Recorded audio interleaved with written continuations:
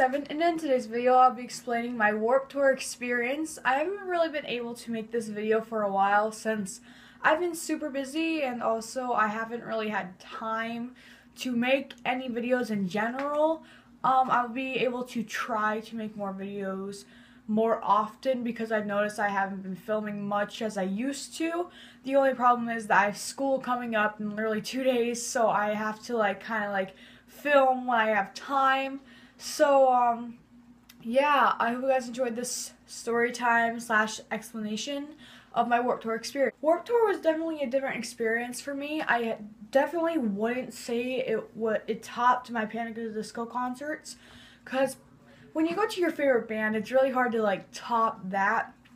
But I also saw a band I really wanted to see, a couple bands I really wanted to see at Warped Tour that day. So I was still really happy with my Warped Tour experience, except it's just really hard to top your favorite band ever. Because when I saw Panic Live, it's all about them, so it's not really a short set. But yeah, Warped Tour was a lot of fun. I was able to do things that I never thought I'd be able to do. I didn't crowd surf, I didn't mosh pit, I didn't do any of that stuff. But seeing certain bands, because there's so many bands there that I liked, I was like, I'm seeing a whole bunch of my favorite bands live. So it was a really weird experience for me. So I'm going to explain the parking situation. So before we went parking, we actually had to leave my house very early, very early, to the point where it was 8:30 in the morning, and we drove 3 hours to get there on time. So we got there at about 12ish, which is a good time to get there because everyone's already in, everyone's already got the way of getting in. But the parking situation was amazing. So first we went to McDonald's, just go to the bathroom, come back in, get water, and then leave. So we got water in the back trunk, but we just wanted to get cold water from them. So then once we were done in McDonald's, we got back in the car, and then we drove to the parking lot. This parking lot was I think it was a hotel parking lot kind of situation. And basically what you did is you turned, and then there was a guy, and you gave him the amount of money to park there, and then you turned into this other parking lot, and it was a big parking lot, so you would park wherever it was free. So you'd go down the aisle, because there's 1,000 cars parked in there, so you're just going down. And we finally turned, and then we were just okay, we're here, let's take a rest, let's stay here and get used to it. So then we all just fly out of the car. We didn't even care. So we all fly out of the car, and we go to the back of the trunk, and we just all fill in our bags with water, our ponchos, and everything like that, so that we don't get drenched or anything. Of course, it rained a little bit, but I didn't use my poncho. Either did my sister or my dad or my mom. So we brought about 2 bottles of water. It was one of those really tall waters, about that big. And I'm so happy I didn't pass out, because I was drinking water a lot. And that was my one fear that day, that I was going to pass out, because I'm not really one of those people where I can get a water drinking process going, or I can drink water and then be okay, I'm going to drink this at 2. I can't do that. A lot of people can do that. They're okay, drinking it now, I'm going to drink it in 5 minutes. I can't do that. It's very hard for me. So I was very happy that I didn't pass out. I witnessed my first ever mosh pit that day, which is actually very violent. It was during a screamo band, which is mostly where it happens, but it was one of those mosh pits where everybody's in it, so there's a big circle of people, and it was shocking because I'm not very tall. I'm only 5'6"-ish. Yeah, I'm 5'6", and I had to stand on my toes so I could actually see, because there's so many people, so I could see the mosh pit, and it was violent. So going in, my mom gave me the tickets. This is also another thing we brought in when we were going in. And this time, my ticket didn't get all ruined, like the Panic one. That one's still holding in. But we gave this to a woman, and then it was one of those things where you walk through it and it spins, so it locks next. Then they give it to you, and it unlocks, and then it goes next. So it's one of those entrances, and then we just all folded them up. That's why this is all folded up, and then we put them in our pockets, and we were ready to go in. And this day was not as bad as the other days, and I was so excited because I didn't want to get sunburns. I don't sunburn very easily, but I know if I'm outside like for like a couple hours, I'm going to get sunburned. I can't get sunburned if I'm there for like an hour or so, but like if I'm there for about like 5-ish hours, I get sunburned very easily. So I was very happy I didn't get sunburned. And we just walked by this band that was a screamo band, of course, and there's like a lot of stages. There's stages everywhere. So like you hear music over here, you hear a genre of music over here. Like there's like different genres. Like there's a screamo band over here, there's a rock band over here. Like there's like different bands everywhere. And when you walk by, you can just feel your heart or like your just body just going like this, because you can just hear the music and it's just like hitting you like right there, and then it makes your like voice echo, and you're just like, oh my god, it's so loud. This is so overwhelming. What is happening? And there's people giving you cards for their bands, and there's people asking you to buy their CDs for their bands. It's just lots of things going on. It's like multitasking everywhere. Whoa.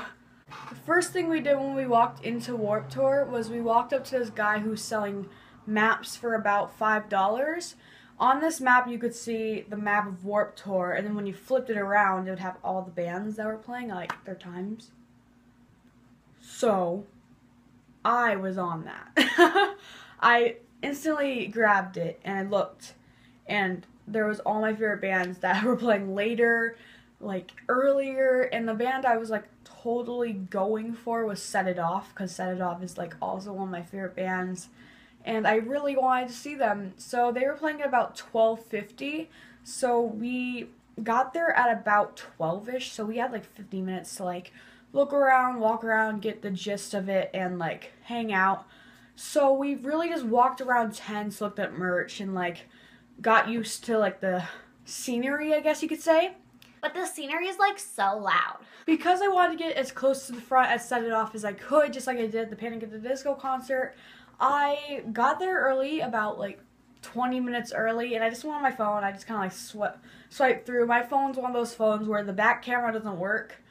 On the back, only my front camera works, so if I were to film like concert videos, I'd have to film on my front camera, which I actually had to do at my Panic at the Disco concert, my pretty recent one, and my old one too. But then I just used my dad's phone. I didn't really get any videos of Set It Off live because I didn't want to lose my phone, because people are always jumping. It's a little bit more hype than actual concerts, because like people are actually like getting ready to start mosh pits and like jumping up and like being able to push you, and everyone's on top of you, so it's really hard to put your hands up. Except for when they tell you to like do stuff like this. Like if you're just like constantly keeping your hands straight, you'd get like this all the time, so like there would be no good videos really. So I was pretty close. I was only about like not even 5, probably like 3 feet from the barrier, and it was a really close place. I was able to really see them up close, and it was amazing. So I learned at Warped Tour that bands did signings, and I got super excited, so I was like, okay, I have to get Set It Off. You know, of course, Warped Tour is one of those things where if you want to meet a band, that's your whole entire Warped Tour, because like it takes you all day, because you're waiting in that line and you're waiting to get to the beginning. So I begged my parents. I was like, can I please meet them? And my dad was like, if you want to meet them, we have to leave the concert and go right now. So my dad made this really good idea where my mom or him would go and get one of the VIP cards and wait in line until the concert's over so I can run over. So that's what my mom did. My mom walked up to these 2 girls, and they were holding up a big sign that said free Set It Off meet and greet tickets. So got one. And the funny thing is that we were still at the concert when my mom got that. And the concert was still going on, and I remember halfway through the concert, my dad looked at me, and then he showed me his phone, and it said, when the concert's over, run to the Set It Off tent we are first in line. And my heart stopped because I was like, we're first in line. Oh my God, we're first in line.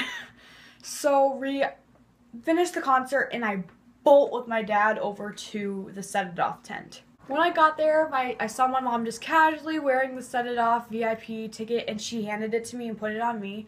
And we stood there for about, I guess, like 15-ish minutes, and when that happened, you could just see the band walk through all the people with the security guards and walk into their tents, and I just freaking out, because I always thought that my first band I'd ever meet was Panic at the Disco. I always thought that they would be my first band.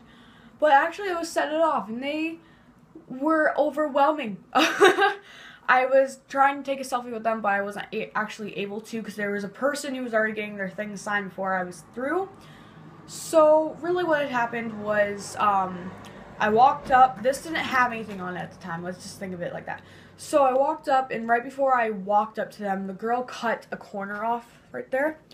And when I walked up, they were super sweet too. Max was like, "Hi, how are you?" And I was like, "I'm good, how are you?" And he signed it, and then he like did one of those things where he has it and he pushes it over to Zach, and Zach kind of just signs it super quickly, and then he slides it over to Cody. Cody's like, "Hi," and then he looked right up to me, he's like, "Hi," and I'm like, "Hi." And he kind of signed it, and I was like, I'm so nervous. And he's like, "You don't have to be." So then he put his hand out and grabbed mine. That was literally the most amazing experience ever, because when I tried to pull away, he wouldn't let go. So I just kind of like stayed there for like a quick second, and I held his hand basically, and it was the most amazing feeling, because like when you know band members and they're so sweet, like you know like they're like good, because if you meet a band member or like a band that you really like and they're really like rude and they don't really care, that's kind of like the worst feeling. So the feeling of having them actually care and like being there to talk to you for like a split second is the most amazing feeling.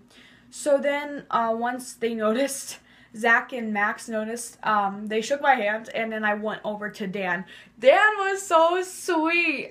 He said to me, "Did you go to the show?" And I didn't hear him correctly because there's like girls next to me like screaming. So I was like, he's like, "Did you come to the show?" And I was like, "Yeah, I did." And he signed it, and then he shook my hand, and I smiled, and he's like, "Thank you so much for coming out. You're amazing.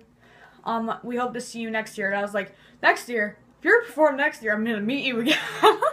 But yeah, then I just left, and really their signatures are really like different. Like all of their signatures are really weird. So this is Dan's, this is Cody's. Max's just looks like a tornado you'd make in 3rd grade. And then there's Zach's, and let me tell you, they are the sweetest guys I think I could ever meet. They were so nice, and they like were very genuine with you. And also, when you got one of these, they have a new album coming out on, I think, October 7th. And it's a code. I'm not really going to show the code, but it's a code for their new album called Upside Down. And it comes out October 7th, and I already bought the whole album because of this card.